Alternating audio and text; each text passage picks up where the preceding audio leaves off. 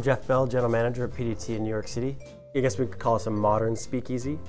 We opened in 2007 as kind of a hidden bar. The reason of having a hidden entrance was basically just to make it a legitimate bar without obtaining a new liquor license, which was impossible back then. We're the same company as Criff Dogs, so the whole idea was to come into Criff Dogs and go through the wall, so actually cut a hole in the wall and put a phone booth in, so we're actually the same business because you come in through the same entrance. It's a fun place to eat and drink and, not take yourself too seriously. Today I'm going to tell you how we get this Benton's bacon fat into this bottle of whiskey to make our best-selling drink, the Benton's Old Fashioned. The bacon fat comes from Momofuku, and then we liquefy it and mix it with bourbon.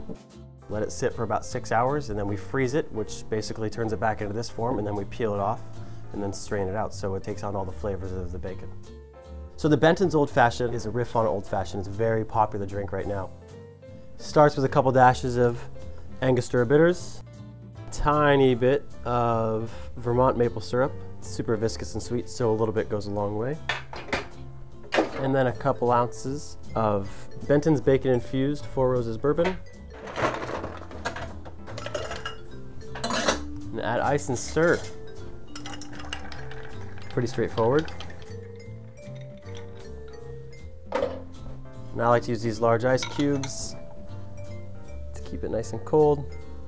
Gives you a little bit more time to drink the drink, and it looks cool. And then just a little orange twist. And that's the Benton's Old Fashioned.